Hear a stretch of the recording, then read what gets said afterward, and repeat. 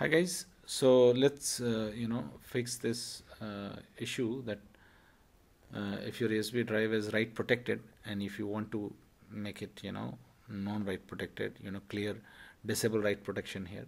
For example, if I am trying to paste something here, this saying the disk is write protected, remove the write protection or use another disk. Okay, so no file is being copied into this. So let's see how to remove the write protection using command prompt very easily.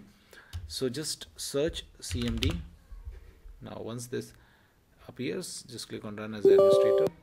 Now once you're inside this, just write disk part. This is the first command. Now write list disk. This is the second command. Now it will list all the disks.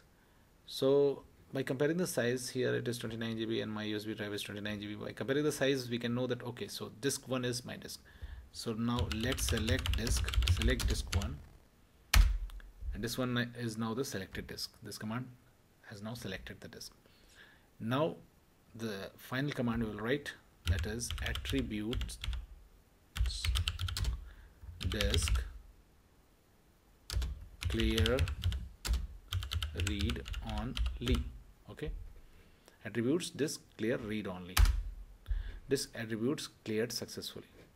Now you can see that when I am trying to drag this here, now it has been copied inside, and write protection is disabled. So it's very easy guys. So please do like the video if you like the content to support us.